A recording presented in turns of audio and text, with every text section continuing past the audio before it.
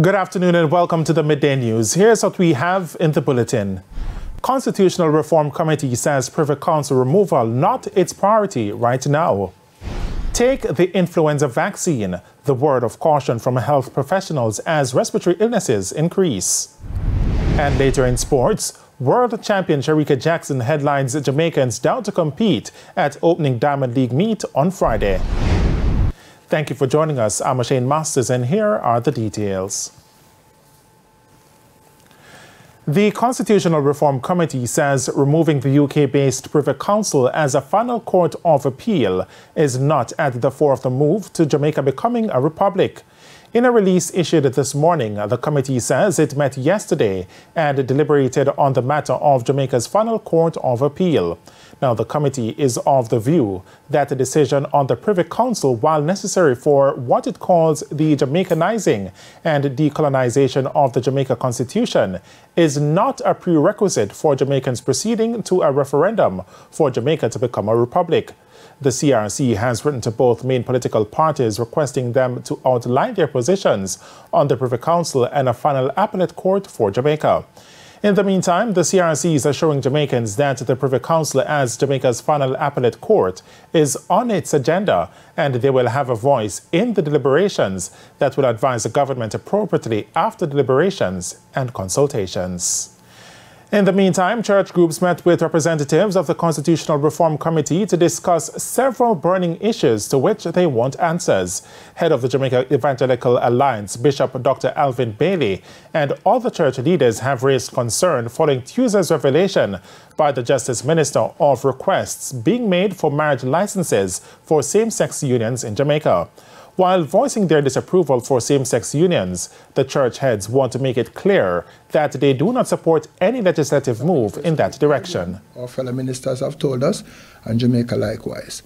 But let me just categorically say without fear of contradiction that the Jamaican government is coming under pressure and the church is pushing back with everything theologically and ceremonially and ecclesiastically that we can, because it's against the laws of God.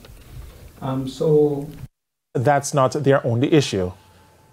Well, the church has decided to meet with the Constitution Committee of the headed by the Honorable Malahu Fort, and so we will definitely be meeting tomorrow to discuss and to get the opportunity to ask questions, which we quite believe that they are competent to answer and they are willing to answer. And in fact, I must say that I want to commend the committee for being willing to meet with not only the church as stakeholders, but other stakeholders to answer the necessary questions. Renewed appeals this afternoon for the public to take the influenza vaccine and for others to take serious precautions amidst an increase in respiratory illnesses.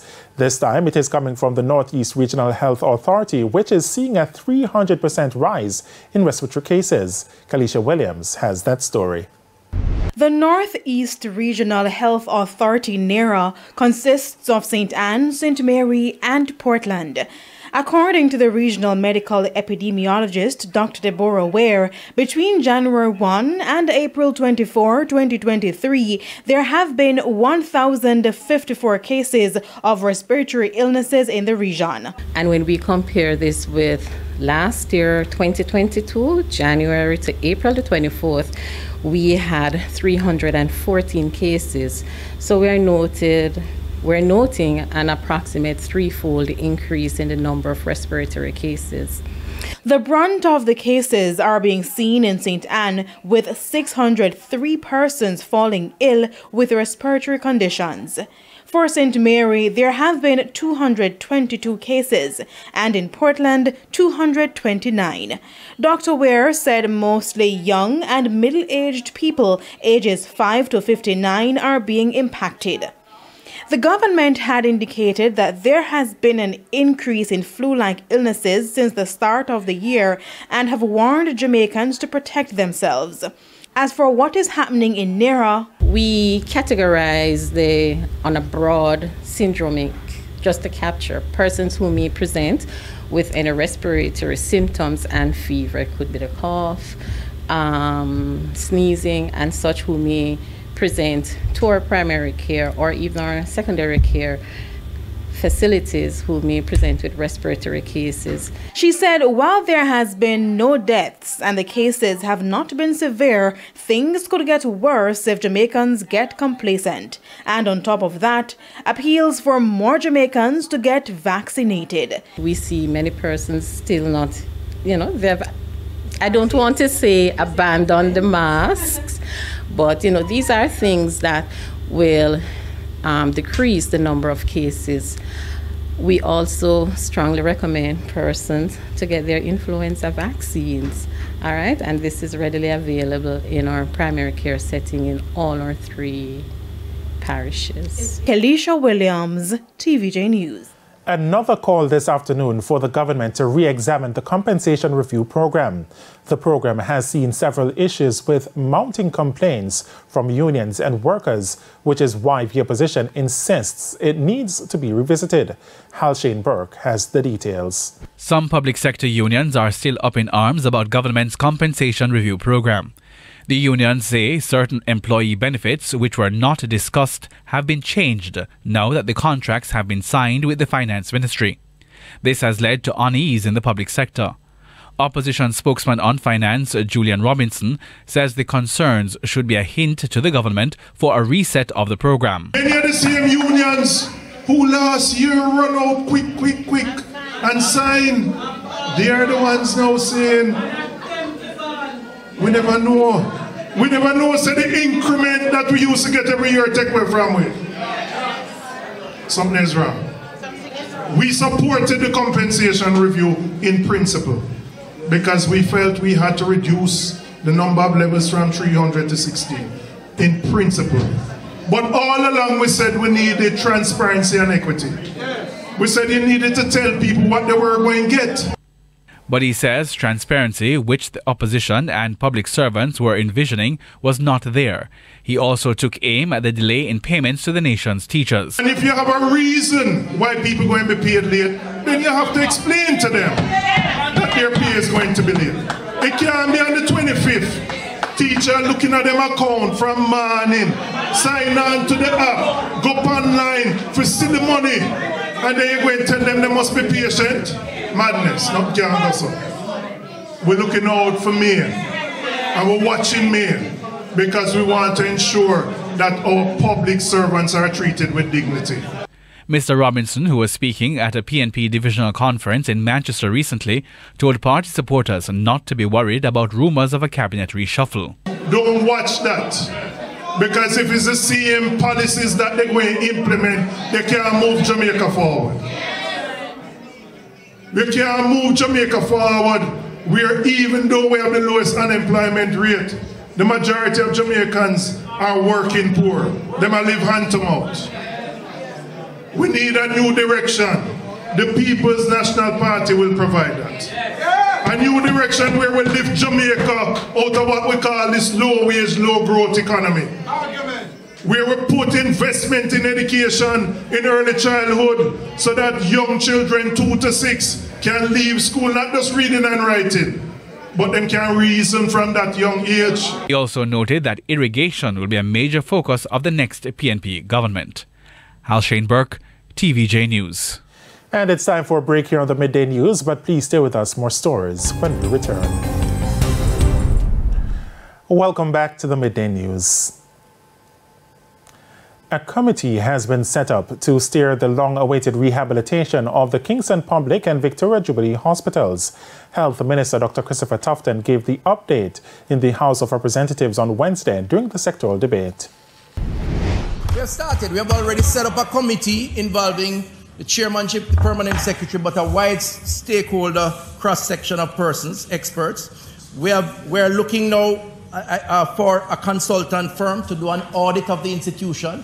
We have committed $300 million this year to start some minor rehabilitative work, plus the operating theatres under the Code Care facility. We have also, based on a cabinet decision, linked St. Joseph's Hospital with Kingston Public Hospital. And St. Joseph Hospital will be an extension of KPH, focusing primarily on oncology and nephrology. In the meantime, the University Hospital of the West Indies will also be upgraded. $3 million has been set aside in this year's budget to begin the work. We have gone to tender. I understand that that process is to be completed soon for reworking the ring road, expanding it, clearing the site for a greenfield building valued at some $30 million, a 6-story building to renew and restore the University Hospital of the West Indies. Madam Speaker, we will, this administration, rebuild and retrofit the University Hospital of the West Indies. The government says the work to build out the Lionel Densham Aerodrome in St. Elizabeth is far advanced. Tourism Minister Edmund Bartlett, who visited the area recently, says the Transport Ministry has been carrying out extensive work on the area. Mr. Bartlett explained how the country could benefit from the development. To build out an aerodrome in this area is very important, and tourism supports it fully. And we're excited that the process has actually started. I know it's a little way to go because of what is required to do it. But we will work with the Ministry of Transport, as we always do, to bring that to fruition in short order. Because I'm telling you, the growth rate here in this area of the South Coast is phenomenal. Jason Hensel, chairman of Jake's Hotel Villas and Spa, told TVJ News that an impact assessment study is to be conducted this month. We are in advanced discussions with the government of Jamaica in terms of a reverse divestment, where we would be handing over the land to the government to the upgrading. So there's currently an economic impact assessment study being done now by an aviation consultant that should be ready by the end of May. So we're doing the right processes, getting stakeholders on board, building awareness and support for the project. And it's now time for the Business Minute. Tourism Minister Edmund Bartlett has turned his attention to the world's most populated country, India, as a country to pull visitors from in coming years. This as part of a renewed campaign to diversify Jamaica's tourist markets. We are now talking with travel agents, tour operators and airlines, and we expect that this Indian engagement will add significantly to the new market thrust that we are embarking on in this fiscal year. Currently, Jamaica gets the bulk of its visitors from the United Kingdom, the United States and Canada. Minister Bartlett arrived in Dubai on the weekend ahead of the Arabian travel market, the largest tourism trade show in the Middle East, accompanied by Director of Tourism Donovan White and Senior Advisor and Strategist in the Ministry of Tourism Delano Seawright. The US Central Bank has raised interest rates to the highest level in 16 years as it battles to stabilize prices. The Federal Reserve increased its key interest rate by 0.25 percentage points, its 10th hike in 14 months. The Fed signaled that Wednesday's rise may be its last one for now. The moves have pushed its benchmark rate to between 5% and 5.25%, up from near zero in March 2022. Oil and gas giant Shell has reported a stronger than expected profit of $9.6 billion for the first 3 months of the year. The figure is higher than profits for the same period last year, despite a slide in energy prices. And that's it for the Business Minute. I'm Hal Shane Burke. Time now for the top international stories. And police have searched the home of former President Jair Bolsonaro in the Brazilian capital Brasilia as part of an investigation into his COVID-19 vaccination records. Police suspect the ex-leader's vaccination record was forged so he could gain entry to the U.S. Officers seized the mobile phone of the former president and that of his wife and arrested some of his close aides as part of the operation. Mr. Bolsonaro has denied any wrongdoing. And those are the top international stories. I'm Carrie Simpson. And we head to a quick break. When we come back, Spencer Darlington will have your midday sports report.